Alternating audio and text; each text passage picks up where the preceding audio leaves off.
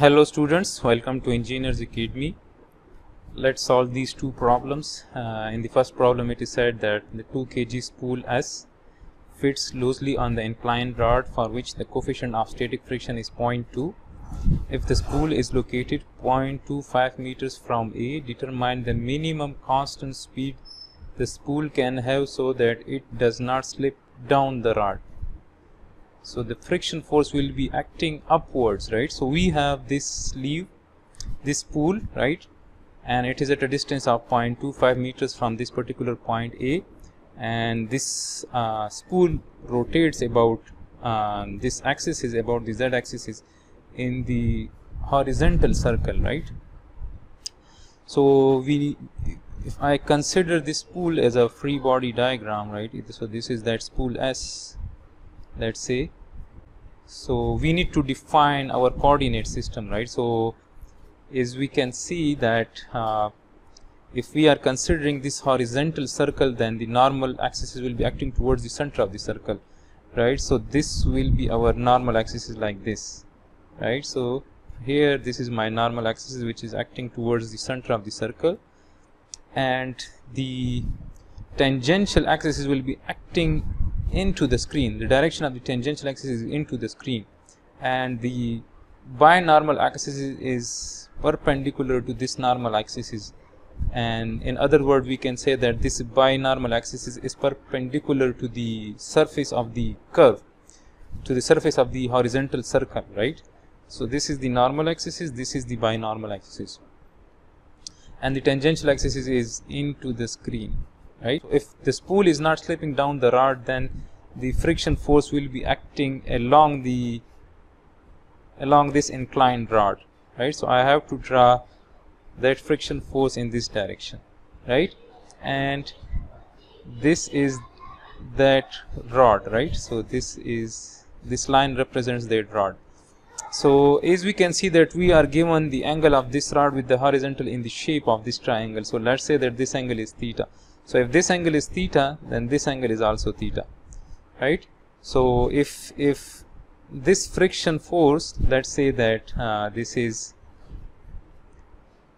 Fs, static friction. If this friction force is making angle theta with the horizontal, then this angle is also theta. These two angles are alternate angles. Now the weight will be acting vertically downward. The weight of this spool will be acting vertically downward, that is in the negative b direction. This is the weight, and this rod will apply the normal force on this spool, and that normal force will be perpendicular to this rod, right? So this is that normal force.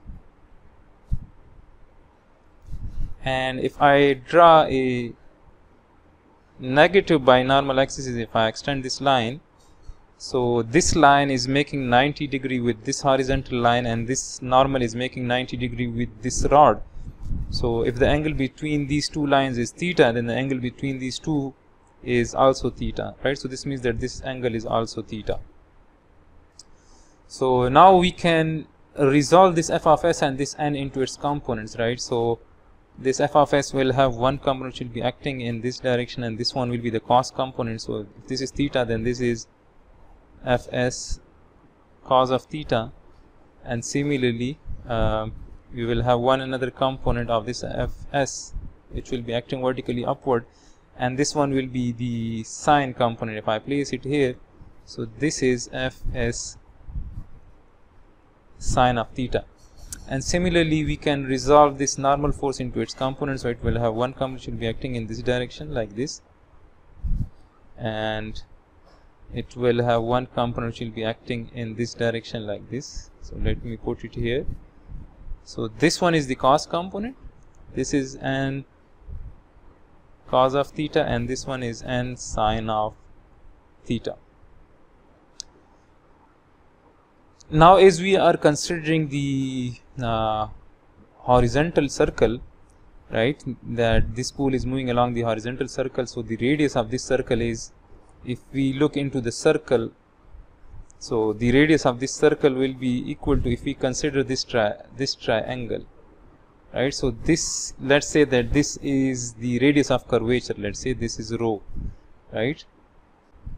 if this distance is 0.25 and if this is theta, then this rho is the cos component, right? If I drop a perpendicular here, then this length and this length will be equal. So this length is 0.25 and this is 0.25 cos of theta. So this means that this rho is, the radius of curvature is 0.25 cos of theta, right? And from this triangle we can write that cos of theta is base divided by hypotenuse, so it is 4 divided by 5, and similarly sine of theta is perpendicular divided by hypotenuse, this is 3 divided by 5. So we can find that radius of curvature rho, which is 0.25 cos of theta, and as we know that cos of theta is 4 divided by 5, so this is 4 divided by 5. So we can find this rho 0.25 into 4 divided by 5. So the radius of curvature is 0.2 meters. So this is rho equals to 0.2 meters. Similarly, if I apply the equation of motion, if we apply the summation of forces along the binormal axis, so this will be equal to 0. So as we can see that this sine component is acting in the positive b direction, so I have to write Fs sine of theta plus this n cos of theta and minus the weight, and this is equal to 0. So now Fs will be equal to mu s times n, right? So mu s is 0.2, so we can write that this is 0.2 times n, and sine of theta is 3 divided by 5, so I have to write that this is 3 divided by 5, and cos of theta is 4 divided by 5, and the mass of the spool is 2 kg, so weight is 2 times 9.81, so this is 2 into 9.81, so this is the weight. So now we can take n common from both of these terms, so this will be 0.2 times 3 divided by 5 plus 4 divided by 5, and we can bring this to the other side of equation, so it will become positive, so this is 2 into 9.81. So we can find n if we divide both sides of equation by this term, right? So we can do it directly using calculator, so this will be 2 multiplied by 9.81 divided by 0.2 into 3 divided by 5 plus 4 divided by 5. So this n is equal to 21.33 newtons. So n is equal to 21.33 newtons. Now if I apply the since we are required to determine the minimum constant speed, so if we apply the summation of forces along n equals to MAN, so as we can see that this n sine of theta is acting in the positive n direction. This is our positive n direction, so we will write plus n sine of theta, and sine of theta is 3 divided by 5, so I will write it is 3 divided by 5, and then this Fs cos of theta, which is acting in the negative n direction, so I have to write minus, and Fs is 0.2 times n, cos of theta is 4 divided by 5,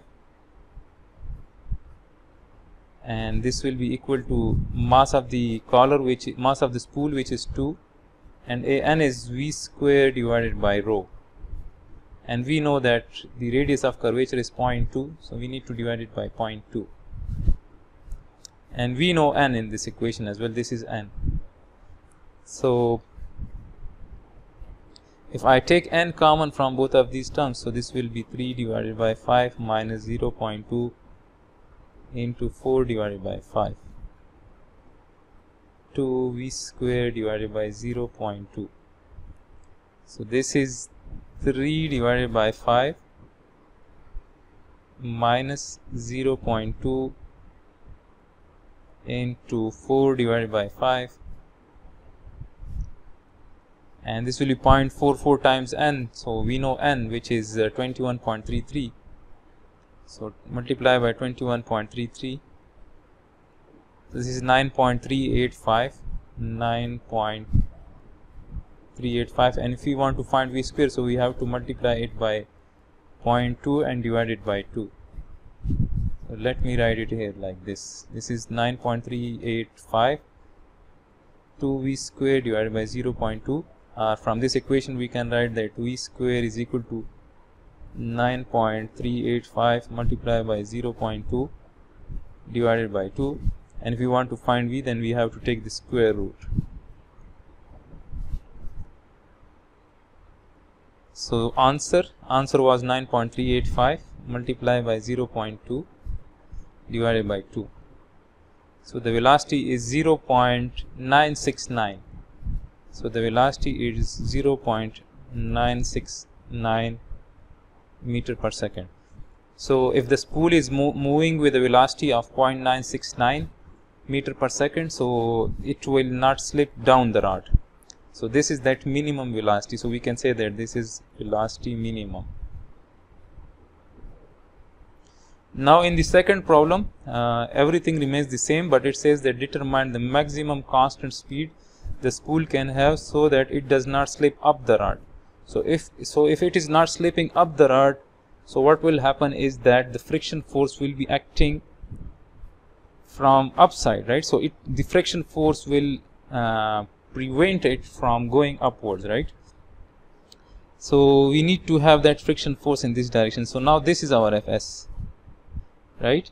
And its components will also change its direction. So these components will also, this Fs will have two components, and one component will be acting downwards and one component will be acting like this, right? So if Fs changes its direction, so its components will also change its direction. So again, if this is theta, then this is theta, then this is Fs cos of theta, and this is Fs sine of theta. And so what will change in our equation? So the equations will remain the same, but wherever there is Fs, its sign will become opposite, right? So if this is Fs times, if we are adding the forces along B, so now Fs sine of theta. So now this component is acting in the negative B direction, so we have to reverse the direction. So this is minus, right? And similarly, here the cos component is now acting in the positive n direction, so we have to write it as positive. So this negative sign and this positive sign, and the remaining equations remain the same. Now if I take n common, so this will be minus 0.2 times this, and now the n will change. So now we can find that n again for the second problem.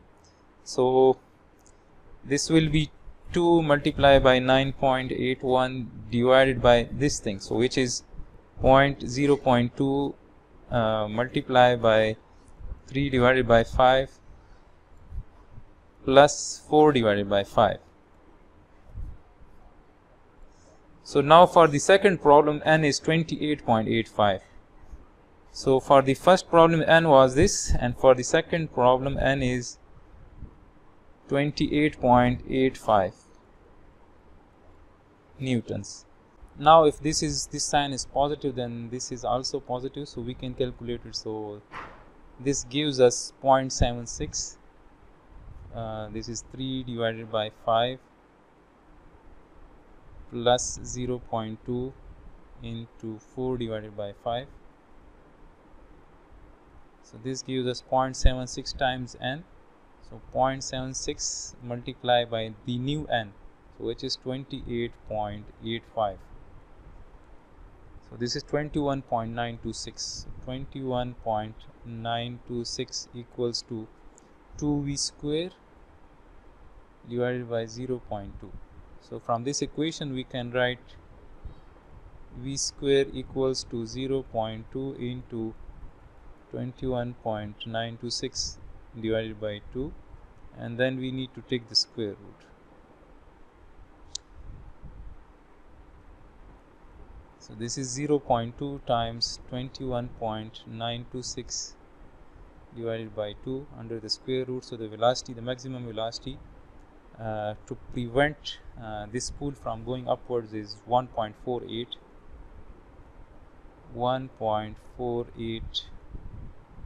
1 meter per second approximately. So this is that maximum constant velocity that the spool need to move in this horizontal curve. So this is the solution of these two problems. I hope you people would have understood these two problem solution. Kindly subscribe my channel if you want me to solve such more problems.